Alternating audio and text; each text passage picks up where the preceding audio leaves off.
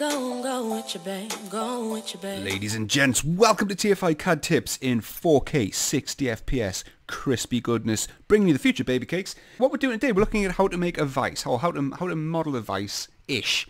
But mainly, we're looking at how to simulate the movement of a vise, turn a spindle and make the jaws move together. How do we do that? It's not easy. Well, it is easy once you know how to do it. We're going to go through that and we're going to see how to do it. Like I said, we're not going to look at how to actually model a full vise. That'll take too long. We're just going to model the key components, the spindle and two jaws, or things that represent jaws, and we're mainly interested in what you've got to do to simulate the movement. How do we do that? There's a number of ways of approaching the design itself. In the real world, I think the best option would be to go top down. You'd start with an assembly and then you'd model the three components in place using create component. But I haven't tested this either. I'm freestyling this. I haven't practiced this at all. I'm going to go for a multi-bodied part because we're only really doing 3 bodies. So I think this is going to be, it might be a good way to introduce some people to multi-body solids that haven't done that yet. So we're going to start by creating a new IPT. And then we're going to, there's going to be a lot, I'm going to have to fill some time here while I'm waiting for Inventor to do stuff and I'm clicking stuff and waiting for things to happen. It's a bit of a fiddly tutorial, if it's even a tutorial. I think it is. I think it can be classed as a tutorial. I don't see why not. So we're going to start by creating a new sketch in the new IPT, and let's start by dropping a sketch on this YZ plane. And what you're going to see as well, anybody interested in this sort of stuff, is you're going to see some of the issues that you get with 4K. Even in Inventor 2017, you're going to start to see some of the weird scaling issues that you get on a 4K screen. I've increased the size of the annotations, and you can see the little the text at the bottom left-hand corner of the work plane there is still absolutely tiny, but you've got these massive glyphs. There's other various issues that we're going to come up against, but I'll point them out as we go. So we're going to start a new sketch on this plane, and then we're going to draw a circle. And this is going to represent the center body of the spindle. Now, I'm not going to be making a detailed set of parts. It's just not important. So let's start by saying the spindle is going to be 50. And there's a perfect example of 4K not working. I've just typed in 15 and you cannot see it all in the parameter dialog box. 4K, the future, baby. Right, 15 mil, that'll do. And then this is absolutely hideously ugly on screen, I know, but I ain't starting it again. I'm not starting it again, so I was like, right, 15 mil, let's finish that sketch and let's extrude him by... I don't know, let's say 150 mil, and let's go both ways, something like that. That'll do. Will it do? No, let's make it 200. Let's make it slightly longer. There we go. Right, so that's the main body of the spindle. That's what's going to turn and move the jaws together. But we need a handle. We don't need a handle, but it kind of makes it look more like a vise if you do have one. So let's do another sketch, and let's sketch through. Because I snapped our circle to the center of the part. All right, you can see that little dot there. That's the center of the part. That means that I can create another sketch on one of the XY plane like that, and that'll go right the way through the center of the spindle. So it's essentially sketching on the center line. It's one of the massive advantages of making things symmetrical. But let's go for the XZ plane instead. That's sort of a better orientation. Press F7 on the keyboard, and that slices the L graphicos, and that gives you it just moves the material away from view, so you can see what you're actually physically sketching on. So it's like a sort of pseudo cross section. And we're going to draw the profile for the handle. So let's just say, I don't know, 8 mil, maybe slightly too big. Let's edit him. Let's make that 5. That'll do. Right. So that's the body of the handle. We need to put it in position. We need to constrain it into position. So I need to move this down to be on the center line of that axis. So it needs to be sort of sitting on that axis. And this is, how do we do that? Well, you can do a constraint. Let's just say a horizontal constraint between the center of the circle and then the center of the part. That'll do. And then in terms of its position, so it can now move along the axis. It's constrained onto the axis, but it can move along. There's a number of ways you can do this. I would probably, in this case, project the edge of that. So that's the circle itself, the edge of the handle or the spindle. And then we can create a dimension between the center. This is difficult. I'm struggling to pick up the center because of the size of the annotations. There we go. So dimension between there and there. And then again, this doesn't matter. This isn't important. This is just all guesswork. I'm essentially modeling a make-believe spindle, so it doesn't really matter what the sizes are. So we're going to finish that sketch, then we're going to extrude, and we're going to go both ways. And there you go. There's sort of a kind of ish representation of a spindle. Now you probably have like a little metal ball on the end of there, sort of a grip, so that anyone, in real life, if someone was going to turn the handle, they'd have something to grip onto. But not interested in that at all at this point. We're only interested in movement, like I say. So let's go for, we need to now model the jaws. I'm not going to model the body of the vise. I'm only going to model the spindle and the two jaws that move together. That's all we need for the motion. If you were working on a proper vise, you could still do this technique exactly the same. You would just be working with bigger components. It would be exactly the same, I guess, the same principle. So we're going to go for a new sketch, and then we're going to sketch, I don't know, let's go for this plane here, the YZ plane. That'll do. Right, and then we're going to model the first jaw. Again, the jaws are just going to be blocks. That's all I'm really interested in. You could model the teeth. You could model, a back body for the jaw. I'm not really interested in that, though. So let's say so big, and let's put some sizes on. So I think it's going to be 175. That's approximately okay, and then 25, that'll do. So now I need to position the actual body because it's now free to float around in space. So just to keep it nice and tidy, and I guess it would be perfectly sort of symmetrical. The center of the jaw would be in line with the center of the spindle, wouldn't it? So let's do that. Let's do a vertical constraint between that. There you go. There's another 4K issue. A little dot representing the center point is absolutely tiny. Autodesk, it's not quite ready for 4K, if I'm honest, evidently. So let's do a constraint between there and then the center of the part. There, that moves them across. And then in terms of its position upwards, well, I suppose again, depends on your design. I mean, is there anybody really going to be actually manufacturing vices? What the hell is the plural of vice? Vise? Visage? Visages? I don't know. Leave a comment. Just expose how stupid I am because I don't know what the plural of a vice is. Right, there you go. So that's the first jaw. Let's finish that, and then let's extrude him by 20 maybe. That'll do. And let's go both ways. So he's now just sitting in space, minding his own business. Right. So I now need the second vise, the second jaw. Let's do another sketch. Let's pull him off. So we're going to start the sketch for the second jaw. I don't know, about 50 mil off. Right, and then let's just rinse and repeat. Let's tell you what, let's be cocky. Let's use the body of the original existing jaw as the body of this jaw. So let's just do a project geometry, and then let's pick up the entire face of the existing jaw, and then let's just use that to finish the sketch. So I don't have to sketch anything. I'm just reusing a face that I've already done, because the jaw's going to be the same size. I don't think on a vise you have different sized jaws. Maybe you do. I don't know. I'm not really an expert on the vise, on the world of vices, so forgive me for that one. Right, let's just go 20 mil. That'll do. There you go. I didn't go both ways. Oh, my OCD's kicking in at this point. It needs to be both ways. Alright, there we go. And I can turn that work plane off, and done. Right, so that's pretty much the essential components that I need. I want to turn this, I want to turn the spindle, and I want this jaw to sort of move backwards and forwards. That's really what I'm trying to go for here. How do we do this? Well, I can't do it at the moment because everything is in a single part. They're just bollocks. Do you know what I forgot to make them multi-bodies?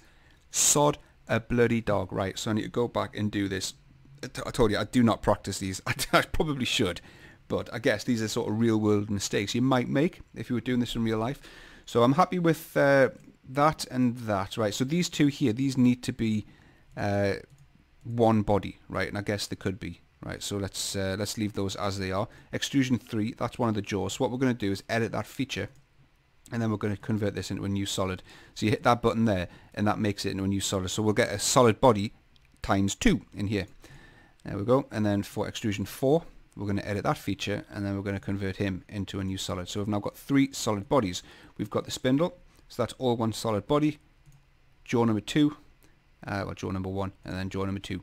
So we could rename them if you want. We could say, right, well, this is going to be the spindle, and then this is going to be the jaw. I know I could have started the tutorial at this point, but some people like to sort of do it all the way through from the start. You know, anyone that's a beginner might just open a tutorial and see me start at this point and be like, I don't know how to get to this point. I would argue that maybe you're trying to be a bit ambitious, trying to simulate this movement if you don't know how to model a block. But you know, each to their own. It's nothing wrong with being ambitious. So let's save that, and let's save this as Vice. Does Vice have an S or a C? Shit, I am brain farting all over the place today. I don't know. Let's just say Vice with an S. I'm assuming that's right. I'm exposing how stupid I am and how low my IQ is. But I don't care. At this point in my life, I honestly couldn't give a flying foobar in a high wind. Really couldn't. Right, there we go. So we've got a solid body, and we now need to make it into an assembly. So we're going to go to Manage, and we're going to explode, because we can't move these parts in a single part. We can't create movement when everything is contained within one part file. Even if they're multi-bodies, we can't create constraints and any kind of simulation like that. So we need to convert these into an assembly. So what we're going to do is explode this multi-bodied part into an assembly with 3 parts. So what we do is we've got the Manage tab, and then we go to Make Components, and then you pick up your 3 solids like that. So we've got jaw 2, spindle and jaw. It doesn't really matter what order they're in. You can't reorder them here anyway. I think it probably depends what order you pick them in. Honestly, it doesn't matter though. It really doesn't matter. So the target assembly name, Inventor's going to create a new assembly called vise. It's going to use the standard assembly template. Happy with that. And then it's going to drop it in that folder, and then we're going to go next. And then as long as you're happy with the bomb structures and stuff like that, which again in this case it doesn't matter, everything's fine. We're just going to straight from the back, click OK, and then that's going to create us an assembly with 3 parts. Ta-da! There you go. Right, but we're still not there. We're still not there. What it does, because we haven't defined any movement or any relationships between the 3 bodies, or now 3 parts, Inventor's just grounded them all. They're all just now grounded in space. So what I'm going to do is I'm going to leave spindle grounded, but then we're going to, in fact I'm going to leave jaw 1 grounded as well, and then jaw 2 I'm going to unground that, because that's the only part that's going to move. So this one's now free to move around space like this. Tell you what, those shadows are really hideous. I'm going to just, again, off the beaten track here, I'm going to fix the shadows because it's offending my eye holes. So we're going to just click the front of the cube, and then we're going to set that as front, and that should fix the shadows, sort of. It's not perfect, but do I care? Not much more. Right, then we're going to do a constraint. So we're now going to constrain this jaw in place so that it can free drag backwards and forwards like this. So we're going to do a constraint between that top face and that top face, and then we're going to flush them so they're sort of sitting flush with each other like that. That's what flush means. And then we're going to apply that. All right, let's just move them back out. If you do drag components around whilst you've got the constraint dialog box open, Inventor sort of preliminarily, again if that's a word, picks whichever face you drag on as selection 1. So I'm like dragging it around and it's picked that face as selection 1. You just pick that box again, it just resets it. It's just a nice way of being able to move parts around without having to exit the constraint box and then go back in. You can just reset it like that. Right, so that's constraint 1 done. And then the second one, I guess we can flush that face and that face together. Right, and that should now be this part moving backwards and forwards. Now the final thing we're going to do is well, this is it actually. This is the key. This is what we've been leading up to. So we need to somehow make this thing oh, I tell you what, no, we can't leave this one grounded. No, because this one has to turn. So we're going to unground the spindle. We're going to unground the spindle, and then we're going to constrain the center of the spindle with, it'll be the x-axis, so it'll be that one there. Alright, and then we're going to constrain the center of the spindle. So let's find the center line, that there. We're going to constrain that with the center of the assembly, sort of there. Let's flip them around like that. Right, and then apply. Right, so that should now be the spindle turning. There you go. But obviously, as I'm turning this, well, the handle's going through the jaw. Details, man, details. Doesn't really matter. Right, so we'll leave them there. So we've got the handle turning, and then the jaws need to move. How do we do this? Right, like I said before, this is what we're leading up to. So we're going to do a constraint. And what you want to go for is the motion constraint. You want to select this option here, which is, I don't know what the tooltip is, rotation translation sensation. And then you want to select, for selection 1, you want to select the center line of the spindle. And then for selection 2, you want to pick this face here on the front of the second jaw. And then this value here is how far this jaw will move based on 1 turn of the spindle. And that is entirely up to you. That is entirely up to you. Let's just say 25 mil. And then we're going to click apply.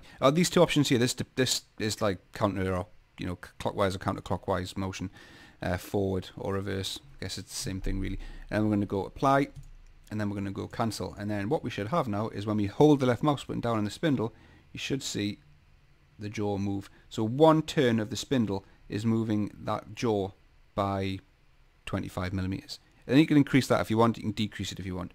If you want in real life motion, if you want in, like teeth and grooves and gears and cogs and whatnot, then it would be a completely different technique. It would be a hell of a lot complicated than what I've just shown you here.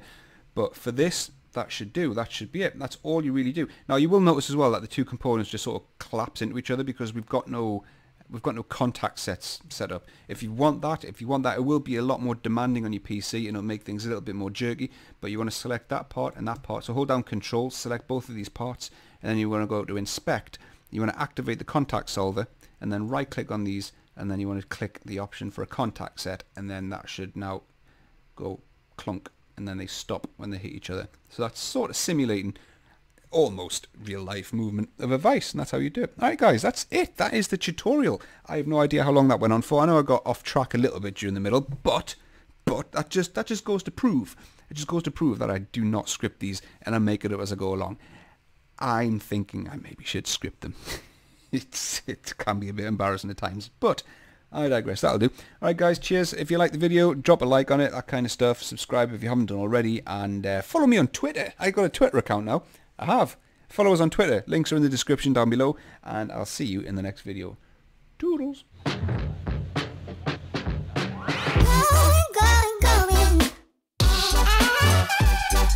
Wherever you go with your babe, go with your babe.